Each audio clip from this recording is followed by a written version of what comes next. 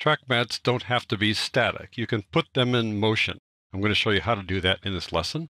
To follow along, go to Working Files, open up After Effects Projects, and then start up 1102 Animate Mats. We have two comps here. This first one, we're going to animate the mat, and then we're going to animate the layer. You can animate both. The second one, we're going to animate the mat by scaling it up, so it seems to even explode faster than normal. So let's go back to this first one.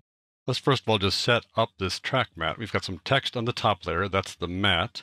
And we've got the solid layer down below, which is an animated background that I got from an animated preset over in the Effects and Presets panel. Let's just take a quick look at this guy. You can see that the background animates there. The background animation is not what we're talking about here. We're talking about actually putting the entire layer in motion. So let's just make the track mat. We're going to go over here and choose the alpha mat because text has an alpha channel in it. So there you go. And now we're seeing what we would expect to see. Where the text is opaque, that's what you see in the solid layer. Where the text layer was transparent, then you don't see that in the solid layer. And we're seeing through to the background. There's no layer below here that we can use as a backdrop. If we turned on the background, that would be kind of the artificial background, but truly we have no background behind here. Okay. Now what we can do is we can put the mat in motion, put the text in motion. So I'm going to open up position for the text by pressing the P key. I'm going to take this guy to the right little ways. There we go. And keyframe that. And then go in a little bit, a couple seconds, and slide them to the left by holding down the Shift key and dragging the X value there. And now we've animated the text. We've animated the mat itself, which is, as you can see, pretty darn easy to do. And obviously just sliding it to the left like that is a basic thing to do. You can make it much more complex. You could start small, make it large, whatever. But you can animate the mat that way. But now I want to animate the layer on which the mat is applied. So I'm going to change the background to something else because this background is already full screen. I'd rather have something that's larger than full screen. So I've got this yellow-black gradient that I made inside Photoshop. Looks like that. So we're going to bring that in. Let me close the footage panel here. I'll drag it down above that solid there. And we'll turn off this track mat even though it's not affecting it anymore.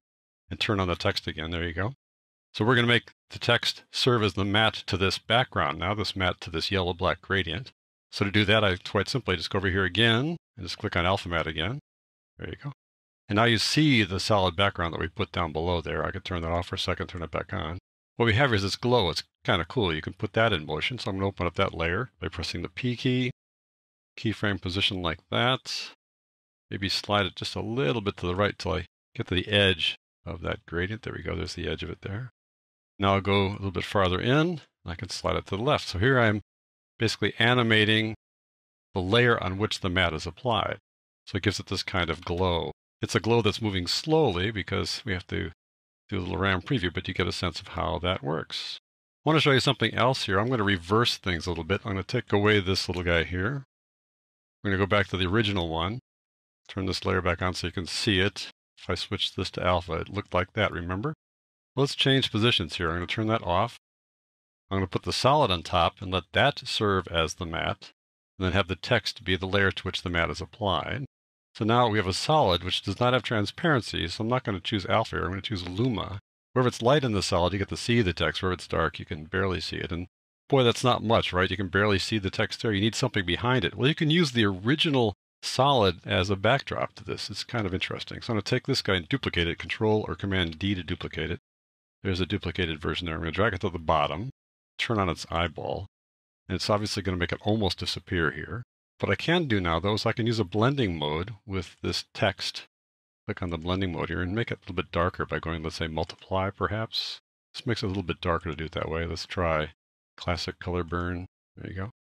You can use the original layer that you used as the mat, and you can put that down as a backdrop. And then if you want to change the color of this a little bit or the characteristic a little bit, you can. And what's going to happen is that the animation that's going on inside this layer, this motion that's built into it, is equal to what's going on inside the text because those two layers are working in concert with each other, which is pretty cool that you can do that. Just keep in mind, though, that you can change the color. So, for example, down here in the effects, I've got something called tritone. If I change the color a little bit, then you can see that it's going to be different than the original color on the blue there on top. See that works? There you go. So sometimes you can use the mat as a background for the entire animation. All right, let's go to the scale mat thing. This one's set up pretty well already, but I just want to make a couple of changes to it. What we have here is a text mat. And then the layer is the flames, and then we've got a background here that we can't see right yet, but we will in a moment. So what I want to do is just turn on the track matte, and since the text is going to be the matte, we can use the alpha version, alpha matte. There you go. And now the flames actually kind of wipe on the text like that, which is kind of cool.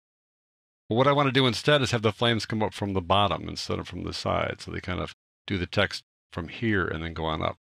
So let me turn off that matte, turn on the eyeball for the top track again so we can see what we're doing. Then we're going to work on this clip here. So I'm going to press the P key for position and then Shift R for rotation and Shift S for scale. Those are the three guys we're going to work on here. First of all, I want to rotate it. I want to rotate it minus 90 degrees or plus 270. So I'll go minus 90. There we go. Now it's got at the bottom there. Let me pull it up. So I'm just going to grab it here and just pull it up like so. I'm going to take the anchor point and move it down to the bottom because I want it to grow from the bottom. So I'm going to grab the pan behind tool here and move the anchor point down there. That'll be set up. We don't need to keyframe the anchor point. We're just setting the anchor point there at the bottom. That makes it easier to animate this guy. Let's spread them out a little bit. I want them to go across the bottom of the screen at the beginning. So I'm going to unlink scale and just drag this guy to the right like that. Got to go back to the regular selection tool, and there we go. Okay, we got him as wide as the screen there, more or less. And that's kind of our starting point. What I want to do is I want to have the flame kind of expand dramatically and quickly. So I'm going to set a keyframe for scale right here at the beginning. And then we're going to kind of blow things up a little bit. We might need to change position, but we'll just see how this works here. Have it go up like that. And then when it gets to about this time here, I want him to be much larger. So I'm going to increase the scale. I want to increase the scale going up. So it's kind of hard because we turned it. Which one's up, right? Turns out the X value is up because we rotated it. So there you go. We're going to make it like that. Maybe scale them to the right a little bit too. And then we're going to change the position a little bit. So I do need to keyframe that. So I'm going to go back to the beginning here. Turn on keyframes per position. Go back over here. And now I'm going to change the position to kind of match the flames that have come in so it really gets on the text in a large way there. And that should be about right. So we're making the flames come on faster here. We're animating that layer to have a different effect to make sure the flames behave more quickly. So let's just close things down here. And let's make the track matte again by going over here. We're going to make an alpha matte again because the text has transparency. And let's just play this guy and see what happens. I'm going to drag in here, kind of speed things up, and there it goes. It reveals it from the bottom. And if I were to be able to play this and ram preview for it really quickly, you'd see that that flame comes on faster and goes quickly across the width of the entire layer. So there you go. I think it's clear now that track mattes don't have to be static. You can animate their position, their rotation, even their scale.